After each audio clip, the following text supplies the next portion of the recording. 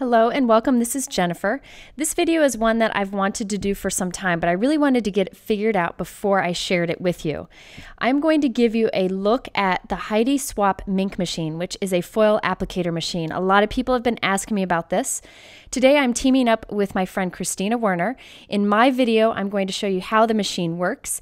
And in her video, which I'll link to at the end of this, she's going to show you a really cool project using the Minc machine and also some downloads that she has.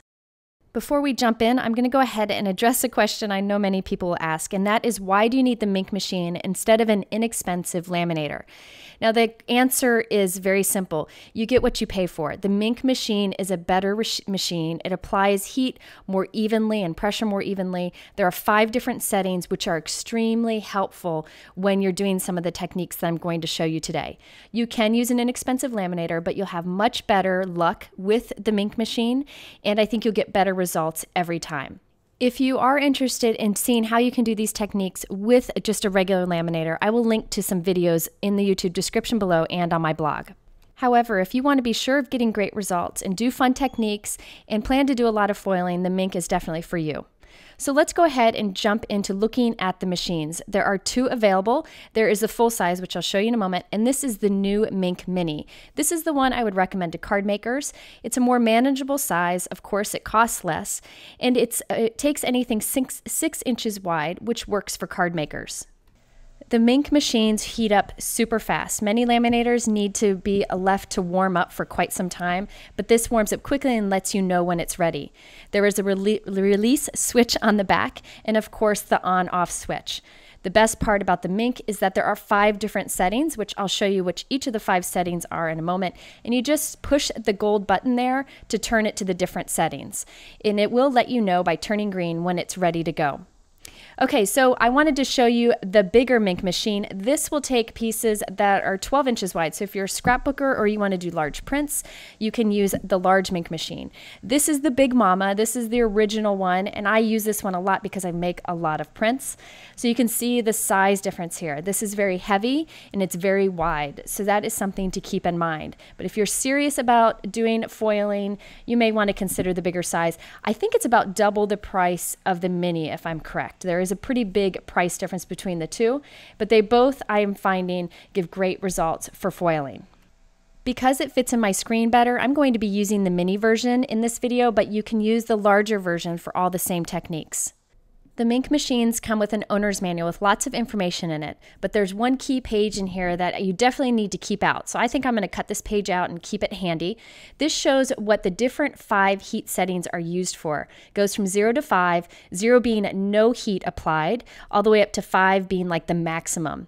Now, I mostly will be using this at the 3 and maybe the 2 settings, but it is really handy to have this in case you want to try doing foiling on different types of surfaces or trying different techniques. So be sure to keep this. The Minc machines also come with transfer folders or carrier sheets. The Mini comes with a small one that's about 6 by 6. The large Minc machine comes with a giant one that you could even put a 12 by 12 scrapbook page in. Either machine, I recommend buying an extra pack of transfer folders. They're inexpensive. I think they're like $5 for a package. This is what the package looks like here. In this package, you get a large transfer sheet, which works with the big machine, or could be cut in half, so you can get 2 long transfer folders for the smaller machine. And it also comes with 1 long, narrow transfer folder, which works with the Mini too. I think this is good to do in case you mess up your folder. It's inexpensive, so it's good to have those on hand. And you'll actually see me mess up one of my folders in this video. Of all the accessories that you can get for the Minc, I highly recommend those transfer folders. Okay, so the Mini comes with this small transfer folder. It also comes with a few sheets of practice foil and also some toner practice pieces, which you can see here. The large Minc machine also comes with these types of things. Now let's talk about the important part, and that is foil. There are a few different types of foils out there. I'm going to show you 2 today that I find work really well. First are the Heidi Swapp Minc foils. Now I will say these come in the most beautiful colors, gorgeous colors. You can buy individual packs. Some packs actually have 2. There are some narrow sheets available like you see on the right, or longer ones like this one that you see here that will cover something large to go through the large Minc machine, or you can cut it down for the Mini. So be careful when you're buying this that you know what size you're getting and if there's more than one color in a pack. But there are some gorgeous colors like the ones you see here. ThermoWeb also has deco foil. I find that these are thicker and kind of easier to kind of lay around and cut up. And there are also some gorgeous colors in this. I find both of these work great for foil applicators, so I would recommend checking them out. And there's about the same amount in these two packages. So be sure to consider the different colors and types of foils available. They all work great. I'll show you both of these foils in action today. Even though one is thicker than the other, they seem to both work fine. And be sure to also check out, there are some really cool effect foils available in both of the lines. And here's a tip that might be helpful for you. Instead of storing my foil in those tubes, I like to take them out and put them in these job ticket sleeves. I'll link to what I use below. I use this to store my cardstock too. You could use page protectors if you want. These sleeves take up a lot less room than those tubes for storage, and it keeps all your scraps together, keeps them nice and tidy and flat. Okay, so we're getting close to the good part. Heidi Swapp has many accessories and ready-to-go projects available. I mean, there are a ton of them. I wanted to show you an example of one of those today. So I chose some 6x6 papers. So basically, you buy this pack of paper and you add the foil to it, and you end up with pattern paper with foil. They're just beautiful. You can see there are lots of different types in here. There is a number at the top of each of her packages, which tells you what heat setting to use on the machine. So I have one of the fun 6x6 papers here, and you'll see that it's white and black. The white is the paper, and the black is the toner that is required to hold that foil against that paper when we run it through the machine. I'll talk about toner in a little bit. So I have some mint Heidi Swapp Minc foil here. It has a sticker that you got to be real careful when you remove the first time. You don't want to ruin the foil. I'm going to unroll this, and you'll see that this is very thin, but a beautiful color. Going to trim the foil down to be just slightly larger than the paper that we're using. I have my folder here, my carrier sheet open. I'm laying the paper down inside of it, and then the foil with the pretty side facing up on top of that. And you want to make sure that you cover all of that toner. You don't want any black showing. Now we need to turn our machine to 3, which is what it said on the package. So you press the gold button until you get to 3. It'll be flashing black, and then it turns green when it's ready, and it doesn't take long at all. I think it even beeps at you to let you know it's ready. So I am feeding my transfer folder through the front of the machine. I put the crease of the folder in first, and you can see how quickly it comes out. It's applying heat and pressure, which causes that foil to stick anywhere there was black on that paper. Once it has come out the other side, you open up the transfer folder. I kind of wave it a little bit to cool it off, peel off the foil, and check out those amazing results. It's like a perfect mirror finish with that gorgeous mint color. And you can see it completely transferred with absolutely no problems. These results are just gorgeous. And I find that the Heidi Swapp papers with this toner on it aren't that pricey, so it's perfect for creating unique things to add to your cards. Now I wanted to show you another example. This is the ThermoWeb foil. You can see it's much thicker than the Heidi Swapp foil, but I find that I get great results with it too. And there are some fun colors available in the ThermoWeb foil also, so be sure to check them both out. I'm going to use this rose color, this pink color, to create another pattern paper using some of that toner paper from Heidi Swapp. So this time we're going to have some polka dots. Again, I'm laying the paper into the transfer folder, which sometimes I call carrier sheet. Sorry if I switch the two. Lay the foil on top of that, pretty side facing up, and we're going to run that through the machine. And I find that the same heat setting also works. Now, if you ever test something and you find it doesn't transfer enough, try one setting higher. It may work better for you. Okay, when we peel this off, you will again see some beautiful results. And I just wanted to compare the two next to each other. Very similar results. And I like that there are many different options for foils that you can use. I also mentioned there are some fun, cool effect foils, like this rainbow one here. There are some glitter ones and star ones that you can check out also. Now here you're going to see me make a mistake. Notice that I cut the foil too small for that toner paper. So some of those black dots are showing. What happens is when I put this through, that black will stick to the inside of my transfer folder or my carrier sheet. It really doesn't matter. It'll eventually wear off, but you do want to be careful. You'll see black dots on my transfer folder here. You want to be careful to avoid that, but you'll see I use it a bunch in the rest of this video. Okay, so there you can see those rainbow dots. It is just gorgeous. And in a few minutes, I'll show you what to do with the negative space of the foil for another project. Okay, so now let's talk about toner paper. I mentioned that black toner is what causes the foil to stick to the paper. Now you can actually create your own toner paper using a laser printer or a copier at maybe an office supply store. It has to be laser. Inkjet will not work for this. Now, if you don't want to fuss with the laser printers or toner, what you can do is just buy the accessories from Heidi Swapp and the foiling will work great. Printing your own toner images really isn't difficult, and I will link below to a video where I've shown in the past how to do this for laminating. Now, Christina, in the next video, will talk more about this, and she actually has some downloads that are really great for the foiling. This is one of the downloads that she has. Now, all I did was printed this on white Nina cardstock 80 pound on a laser printer. I have an inexpensive laser printer that works great. If not, you can save the file and print it at an office supply store. So I trimmed that down a little bit. I put the foil with the pretty gold side facing up into the transfer folder, and I'm running that through my mini machine. And I find that the third setting, number 3, works great for this. So what happens is wherever my laser printer put down that toner, we're going to have a gorgeous transfer of foil, and check out how beautiful that is. It's hard to see in the video, but you can see how it picked up those fine little detailed letters. So you can get really intricate designs using the machine. You can use a laminator for this, but I find that it works perfectly 100% of the time when you use the Minc machine.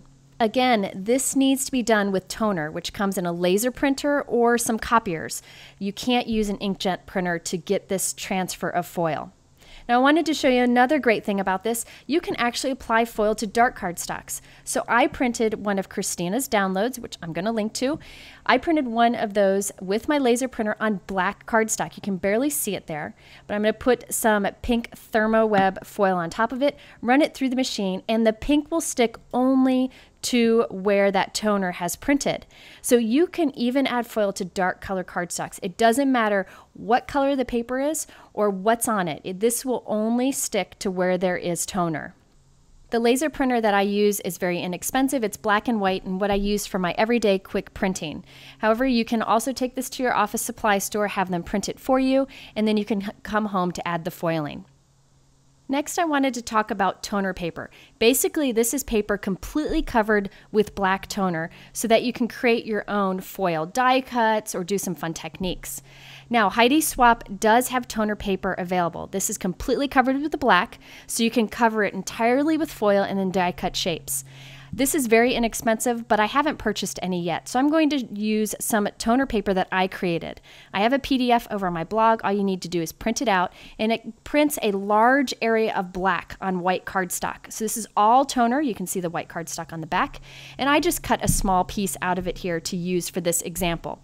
So again, this is just white cardstock covered with toner. So the foil will stick anywhere on this surface. So I can completely cover it with gold foil if I wanted to. Now here I wanted to show you a fun example. Remember those rainbow dots that I used before? I'm actually going to use the negative space on this toner paper for a fun technique. I just wanted to show you a way to get more out of your foil and use up those negative space pieces. So I am laying that negative space of those rainbow dots over that toner paper, and I'm going to run this through the machine again. And this time that rainbow foil will stick all over the black toner paper. But you'll notice that we have black dots now, so why not add another layer of foil onto that black? So I have some silver foil here. I'm going to lay this on top of it, and now the silver will only stick to those black dots, so we'll end up with silver dots with a rainbow background. This is a fun way to use up your negative space pieces. You can do these fun techniques using the Heidi Swapp toner papers or ones that you created on your own with a laser printer. I really thought these results were fun here, and I was going to create a card with this piece, but my daughter took one look at it and off she was with it. My 3-year-old loved this, and I have no idea where it is now. So it's hers. She took claim of it. Okay, now foiling die cuts. This is very easy to do, and there's a few different ways to do it, but this is what I find gives the best results. I use that same toner paper that I showed you before, the white cardstock covered with the black toner. From that toner paper, I have die cut this word friend from a mama elephant die, and you can see you can go really detailed with this if you want to. Okay, so now I'm going to lay that die cut into my transfer folder and add some foil right on top. This time I'm going to use silver. You always put the prettiest side of the foil facing up, and I'm going to run this through my machine. The 3 setting, again, seems to work for most things, but you can always play around with it if you're not getting good results, but I've never had a problem. Okay, so now I let this cool, and when I peel it off, I get a perfectly foiled die cut. So the sky is the limit. What you do with this, you could punch your own paper. You can do whatever you want with foil on the toner paper.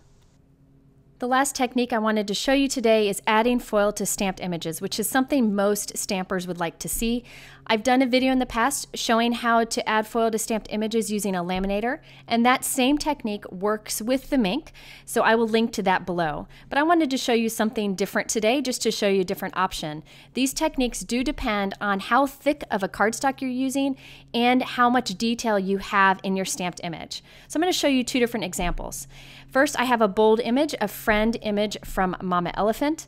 You can see it's got nice bold lines to it, inking it up with Versamark ink and stamping it onto some 80-pound cardstock. That's about what most colored cardstocks are. Now I have some Wow bonding powder. This is meant for techniques like this where you want something to stick. You can also try different companies' kind of sticky embossing powders for this. I'm going to go ahead and heat set this with my heat gun until it changes to that smooth finish. You don't want to overheat this. Now you can also try this with clear embossing powder, but the sticky does work better, the sticky bonding powders. Now on your Minc machine, you don't want as much heat because we don't want to reheat this embossing powder too much. So I found that the Minc heat setting of 1 works well for the example that I'm doing here. However, you will want to experiment with whatever stamp you have. Just try it out. Part of the fun of crafting is experimenting and seeing what works best. So I'm adding a piece of foil on top of that with the silver shiny side up, and I'm going to run this through the machine. So that little bit of heat and pressure actually causes that foil to stick to that powder, and look at that beautiful shine that you get. So that seemed to work well with this bold stamped image. Now if you're playing around and you find that that setting actually smooshes it a little bit too much, kind of flattens your image too much and makes it kind of run together, this is another thing that you can try, another setting. I'm going to heat emboss this thin line stamp image from Paper Smooches. I like to use an anti-static powder first because anywhere this powder ends up heating onto this paper, foil will stick. So that's why I use the powder tool first. So I added that same Wow bonding powder. I'm going to heat set this just enough to change it to the shine, and I'm going to add a piece of foil on top of that again. Now when I first put this through, I found it smooshed it too much and it had too much heat going to that powder. So this is what I did. I put the foil on top of the cardstock, then I put a piece of white scrap cardstock on top of that. So this will prevent too much heat from getting in there, but just a little bit of heat so it does transfer it. This seemed to do the trick. This is 80-pound cardstock too. So I'm just going to open this up and you'll see that that little bit of white cardstock prevented too much heat from getting to that powder, and check it out, you get beautiful results. So if you do it and you find that not enough foil is transferring onto your image, turn up the heat. If you find too much heat is getting to it and it's kind of smooshing out your image, flattening it too much, then you want to put a piece of white cardstock shim in there just to make sure. You can play around with it. It's a lot of fun to do. Okay, now Christina Warner, my dear talented friend, has another video for you today on how to create some amazing projects with this Minc machine. She's going to show you how to create a watercolor background and then do foiling on top, and she has some great downloads for you, so please go check it out. That girl has more talent and kindness in her than any human being should have. I love her dearly. Okay, so everything I used linked below in the YouTube description, including those videos I mentioned. But be sure to also go over to my blog because I'll have a lot more information over there. And I may have a giveaway, so be sure to check it out. Thanks for stopping by, and we'll see you back soon.